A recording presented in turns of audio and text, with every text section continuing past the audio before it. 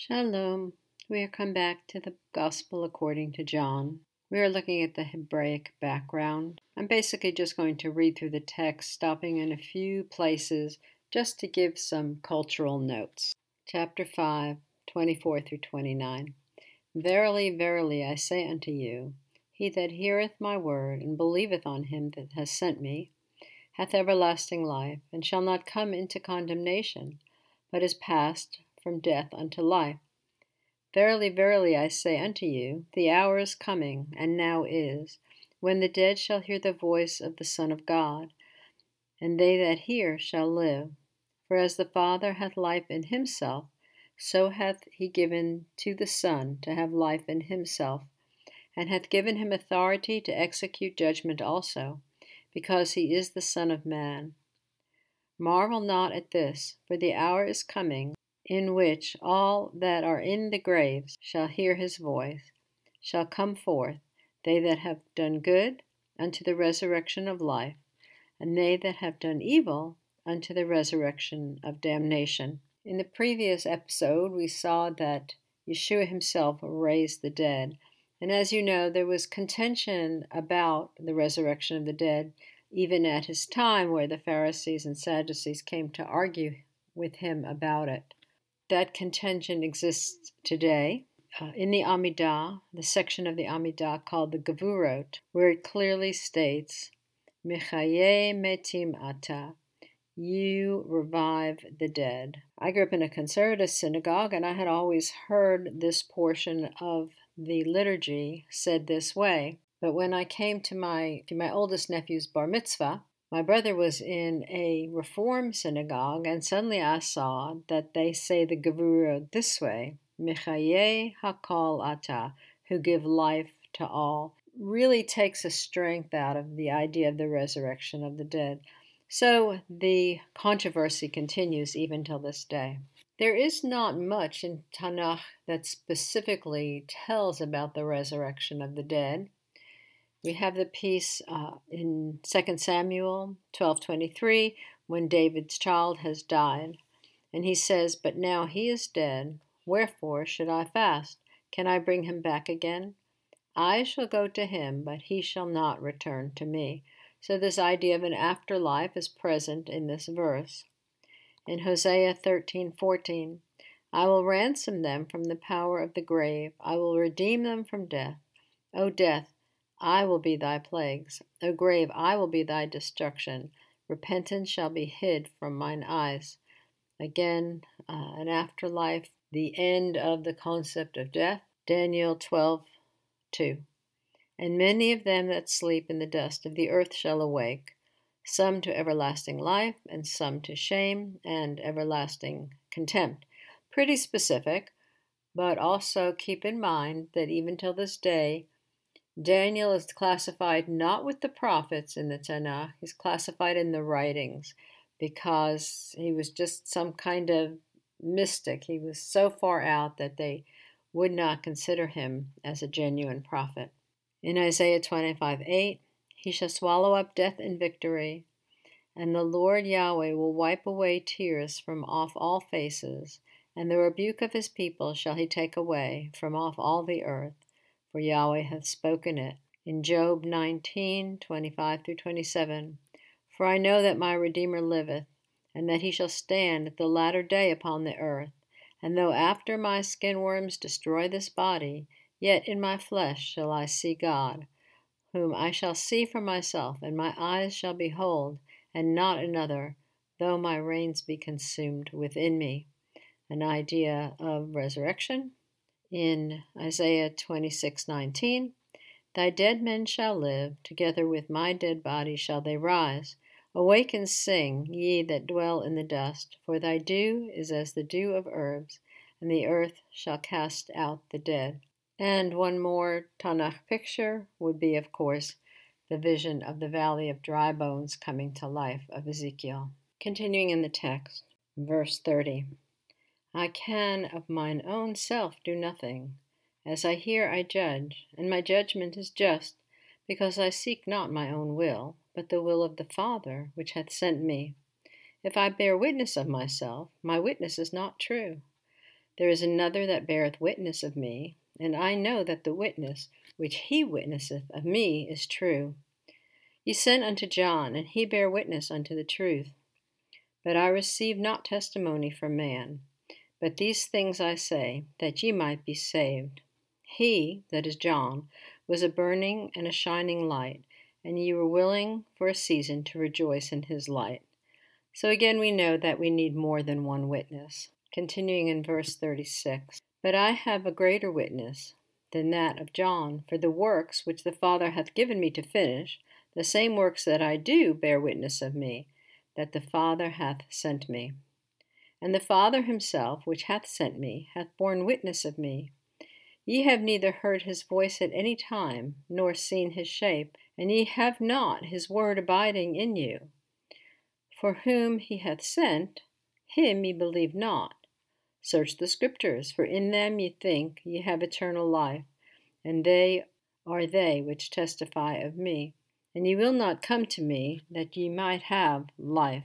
A very strong indictment. He tells them that they don't have his word abiding. They don't have the Father's word abiding in them. And he also accuses them of trying to just find salvation by the law. We know that we love God and we have salvation by faith, but because we love him, we do his works. Continuing in verse 41, I receive not honor from men, but I know you, that ye have not the love of God in you. I am come in my Father's name, and ye receive me not. If another shall come in his own name, him ye will receive.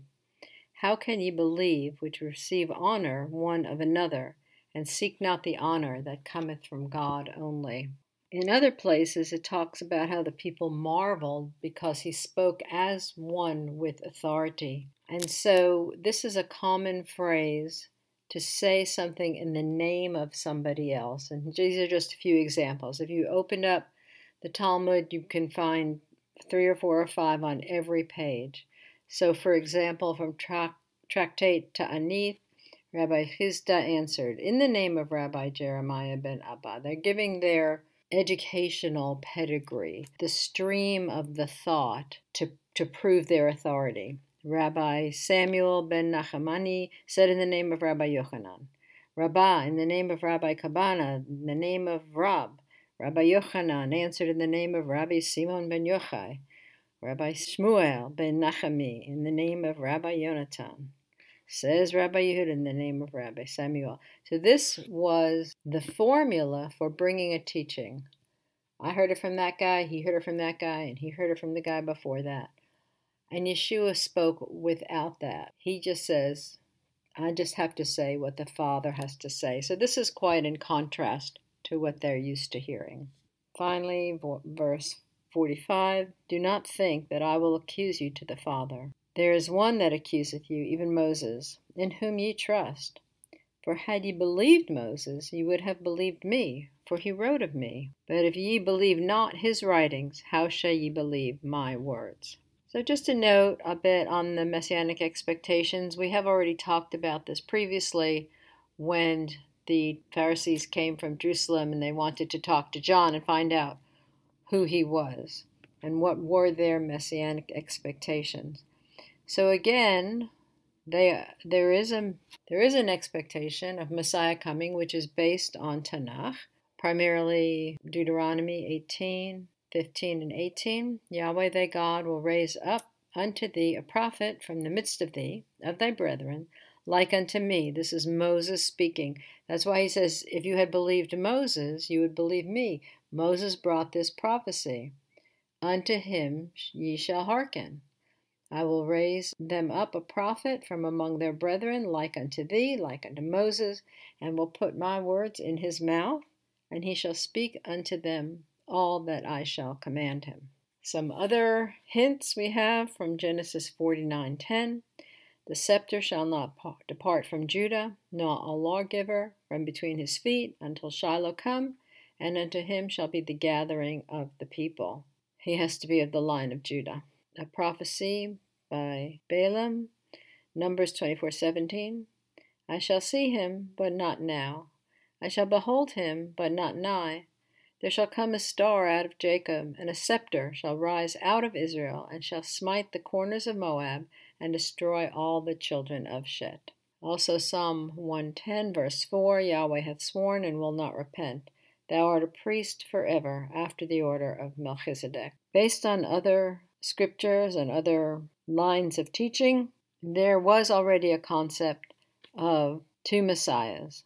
Messiah ben Yosef, the son of Joseph, the suffering servant Messiah, and also Messiah ben David, the conquering king Messiah. Concerning the argument of Isaiah 53, there's some note in times past that this did apply to Messiah who was to come. They even tried to apply it to King Zedekiah. But by the time of Rashi, in about 1100, it was already determined that Christians were using this as an argument that Yeshua is the Messiah. And so the interpretation began to be that the passage applies to the Jewish people as a whole and that they are bearing their own burden, which there's a lot of linguistic problem with that, but that is the current interpretation. Perhaps at the time of Yeshua, they might have accepted that this was part of the prophecy of who he was. Concerning Isaiah 7:14, this is not generally accepted and has never really been accepted. We see that the word virgin in Hebrew is alma, which is not consistently translated virgin. It's just a young woman, in spite of the fact that in the Greek it is translated as parthenos, which clearly means asexual reproduction. There is no sexual act. And it does occur among some plants and bees and some small animals, some fish. However, it is not accepted by Jews because the word is alma. There is a word which means virgin specifically, and we see it in Genesis 24:16. In the Hebrew it is bitulah, and it very specifically says that she had not ever been with a man. By 1263, Nachmanides, in one of the arguments that he was forced to carry on debates between Catholics, as it was at the time, and Jews to each defend their own faith, he specifically stated the virgin birth is wholly foreign to Jewish tradition and logic, and he being a doctor, I guess the logic figures into that for him.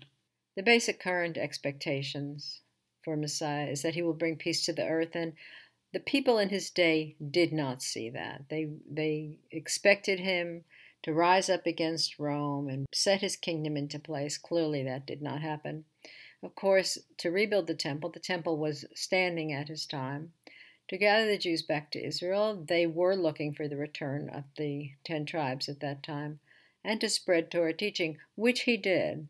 He came to give a course correction, to say, he said to the Pharisees, you break the Torah to uphold the traditions of men. And so he came and he did bring Torah teaching, and when he returns, all of these things will come into place. If you are interested more in the Jewish background, I suggest that you can look at aish.com and just Google virgin birth, and you will get all their opinions about it. Concerning the predictions for the coming of Messiah in Talmudic times, even as early as Yeshua's time, you can go to sefaria.org. You can look up this tractate of Talmud, Sanhedrin 97 and 98, is largely about the arrival of Messiah.